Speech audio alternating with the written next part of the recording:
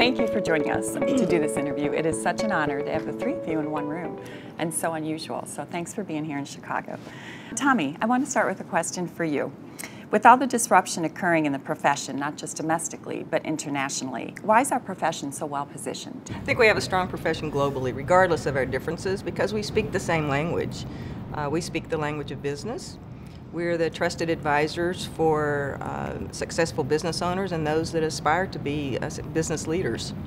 Barrie, when you think about all the change that's happening, what do you think, or who is driving change in the profession? Well, the obvious answer is technology, but I think it's a little bit more complicated than that. I think we live in a world of changing expectations, which of course, at least from a firm perspective, a public accounting firm perspective, it's how do we meet expectations? How do we provide services that are valuable? What will those services look like? So technology drives some of those changing expectations, but there are other things like some of the geopolitical issues, some of the economic dependencies that clients or businesses have on each other. How do you really affect change generationally, the technology and other things in an organization?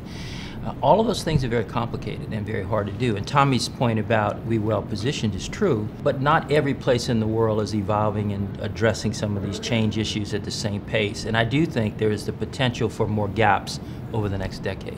But I also think when you look at the worldwide economy and you look at technology, as Barrie says, I think part of the issue is we also have this shrinking world. We have globalization going on where people have access to cheaper talent all over the world. So even if there wasn't technology, you'd still have people saying, well, gosh, I can get really talented people somewhere else in the world for 20, 25 cents on the dollar. Why wouldn't I start factoring that into the delivery of services? So what's enabling it is that you have technology that's happening at a fast enough pace that it makes it easier to access that worldwide talent. It makes it easier for us to train and communicate.